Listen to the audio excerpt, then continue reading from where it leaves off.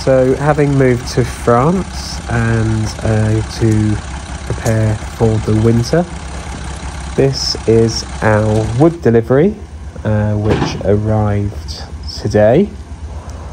So on this truck is 6 stair of wood. So just to give you an example, if you are ordering wood in France, how much 6 stair is, I must say it was more than we had anticipated.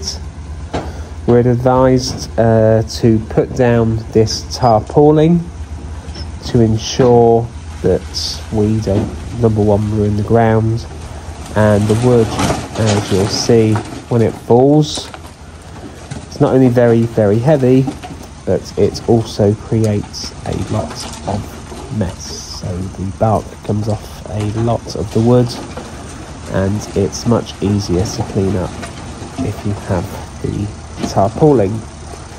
So the wood was delivered, and this was the easy part. We then set out with friends to create a chain to put the wood into the barn. I only wish that we had done it as fast as you see in this video. It really was a big task, and it took an awful lot of time and an awful lot of manpower. So then, once we got all of the wood in the barn,